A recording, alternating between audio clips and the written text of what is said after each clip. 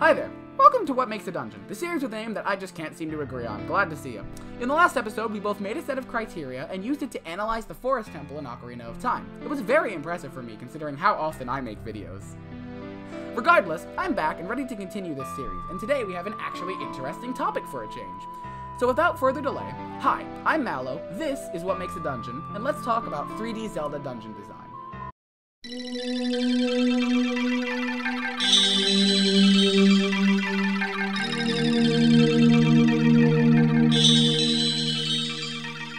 So before I truly start, I should explain the differences between the two dungeon styles, as the next episode will also be analyzing the differences. A 2D dungeon is often very non-linear and open. You usually have the choice between multiple locked doors and keys at once, and can choose where to spend them.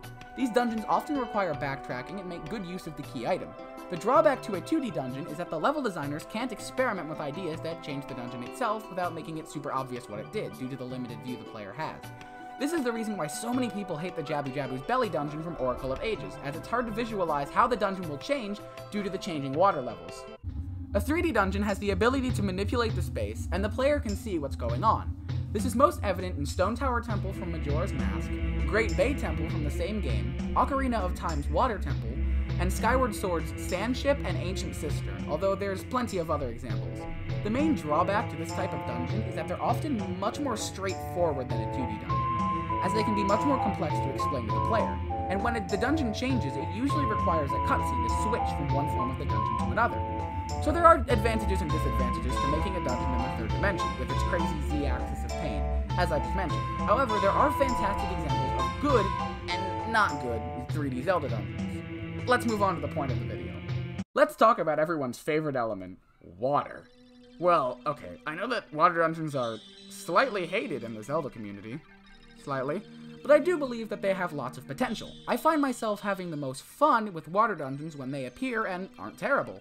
So with that being said, let's talk about the 7th Circle of Hell, Ocarina of Time's Water Temple. Okay, so yes, this dungeon is a huge maze full of twisting rooms and keys that are nearly impossible to find without buying a copy of Nintendo Power or asking your local neighborhood video game god, aka me, for help. And all of this is made 20 times worse when you have to pause the game every 8 seconds to put on and remove the iron boots. Well, yes, these can be annoying and fairly tough to understand at times, but I will argue until the end of time, haha pun intended, that this is still a fantastic dungeon. Firstly, it's one of the only dungeons in Ocarina of Time that is non-linear. You can't choose which locked door to open first, but you absolutely can find keys out of order, and completely miss a key until later in the dungeon, which is something that actually happened to me in my footage, and something that is nearly impossible in Ocarina of Time's other dungeons. Plus, all of the keys are hidden well and require usage of the player's spatial reasoning. The best example of this is this key right here, which is under a platform that rises up when the player raises the water level, and underneath it is the key. Many people didn't like this location, and Nintendo made it more obvious in the 3DS remake, but that kind of killed the puzzle. The dungeon did a clear amount of signposting in order to subtly tell the player where the key was. There's this platform at the bottom of the area surrounded by spikes around the moving platform, and you can see the edge of a hole during the cutscene of the water level rising. But the main thing in the dungeon that sets it apart is that it falls under the non-linear puzzle box category, if you remember the last episode. This means that the dungeon itself is a puzzle. In this case, the player can raise or lower the water levels of the entire dungeon in order to access different rooms or change existing ones. This makes for some super interesting puzzles that utilize a 3D space really well, as you can see when platforms move up and down and how rooms are affected through the changing water level. The player actually needs to use memory and spatial reasoning in order to properly understand the dungeon, something that a lot of modern Zelda dungeons lack. This is why I get so angry when people say that the water temple is complicated. It's not. At all. It's just different from the others and requires thought to get through. Probably my favorite puzzle in the dungeon is this one, the bombable wall. In order to solve it, you need to lower the water level to the first floor, then enter the tower in the middle and raise it to the second, then swim up through the tunnel and bomb the wall to get the key. The water temple is full of super interesting and memorable puzzles like that.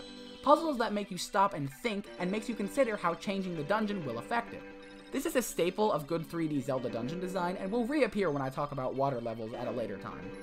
Moving along to a poor example of a 3D dungeon, we have Ocarina of Time's Shadow Temple, which can be summed up in one word: linear.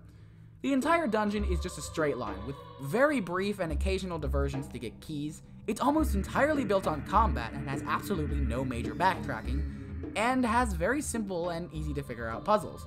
The Shadow Temple has some good things about it, like the creepy atmosphere and music, but for the most part, it's boring. While the Water Temple had puzzles that are simple on the outset, they were made more complex because of its design and structure, which is something that the Shadow Temple can't claim. The item is used sparingly throughout and is found super early in the dungeon, making it a little superfluous. Considering that the Lens of Truth is found outside of the dungeon and is used more frequently throughout, including the boss fight, why isn't that the key item? Wouldn't it make more sense to solve puzzles without it by hitting switches to reveal the truth? That would make for a cooler dungeon and have the key item be more useful. The Shadow Temple's cardinal sin, however, is its lack of backtracking.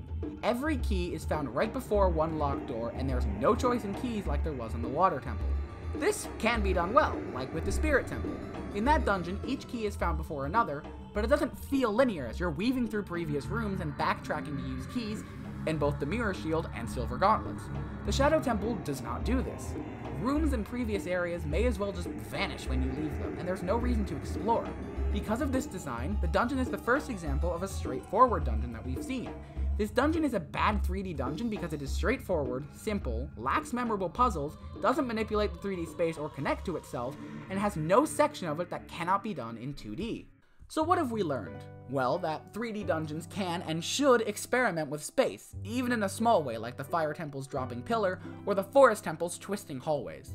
Even if a 3D Zelda dungeon decides not to use the space, it shouldn't ever be linear, and this goes for all Zelda dungeons, and is a point I will certainly come back to at later points in this series.